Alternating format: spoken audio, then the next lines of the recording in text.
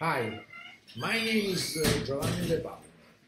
I'm full professor of surgery and chief of the GI endoscopic surgical unit at the University of Naples Federico II School of Medicine in Naples, Italy. I'm pleased to have the opportunity to discuss here our article published in this month's issue of Gastrointestinal Endoscopy.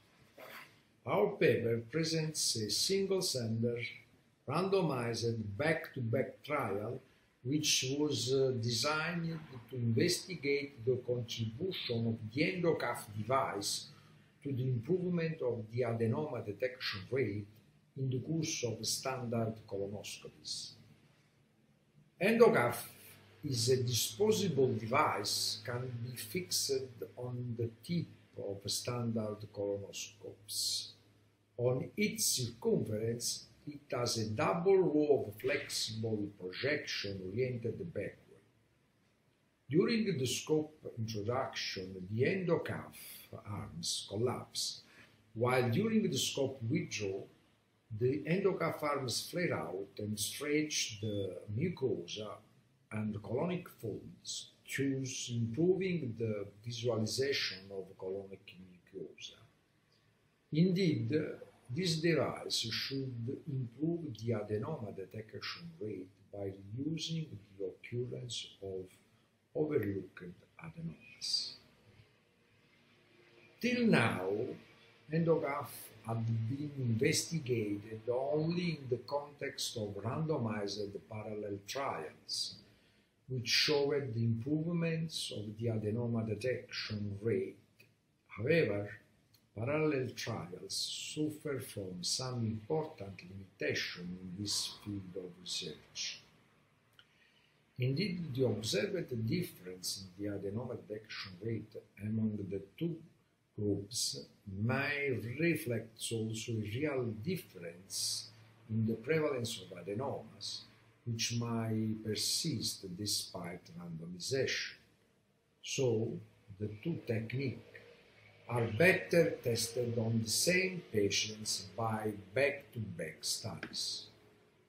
In our study, participants received back-to-back tandem colonoscopies with and without the use of the endocuff device according to the randomized crossover design.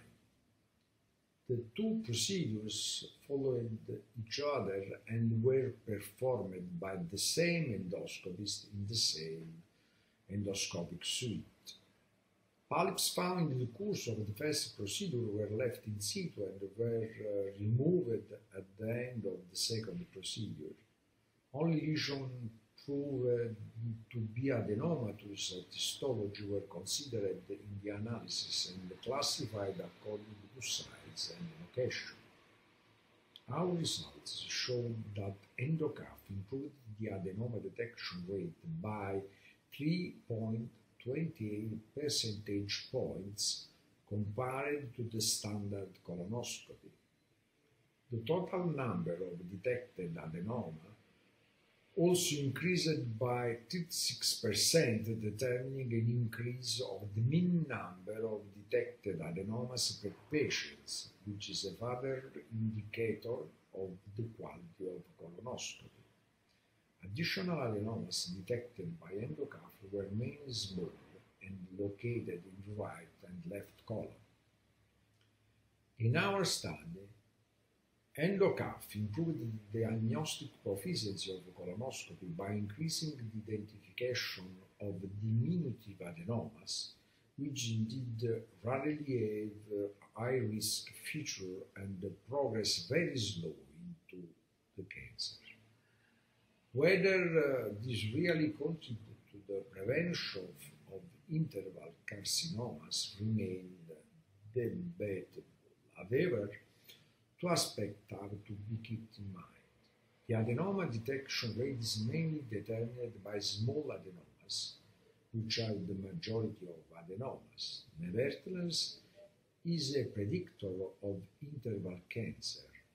In addition, Identification of multiple diminutive adenomas helps in defining the risk of the patients of developing advanced adenomas and colorectal cancer, and consequently the correct interval of surveillance.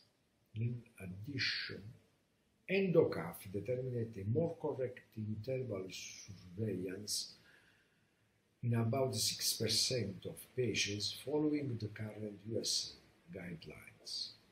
Our study has several strong points due to its design, but also some limitations which are discussed in the paper.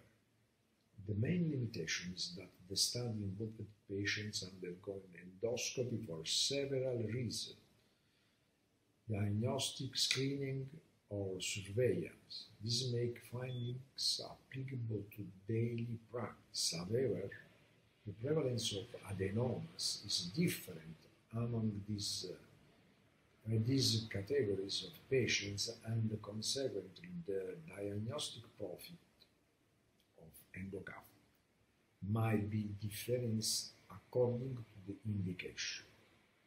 This topic needs to be addressed by tailored studies together with dedicated economic analysis, which need to quantify the cost-benefit ratio, primarily in comparison with other new techniques, such as spectrum